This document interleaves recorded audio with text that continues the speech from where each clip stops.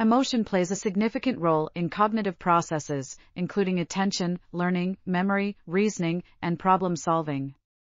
It has a particularly strong influence on attention, modulating selectivity of attention and motivating action and behavior. This attentional and executive control is linked to learning processes, as limited attentional capacities are better focused on relevant information. Emotion facilitates encoding and helps retrieve information efficiently. However, the effects of emotion on learning and memory are not always univalent, with studies reporting both enhancement and impairment depending on factors. Neuroimaging findings indicate that the amygdala, prefrontal cortex, and medial temporal lobe work together in an integrated manner to modulate memory consolidation, mediate memory encoding information, and facilitate successful learning and long-term memory retention.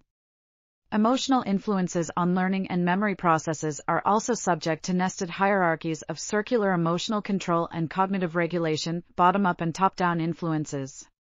This knowledge may be useful for designing effective educational curricula that provide a conducive learning environment for both traditional live learning in classrooms and virtual learning through online-based educational technologies.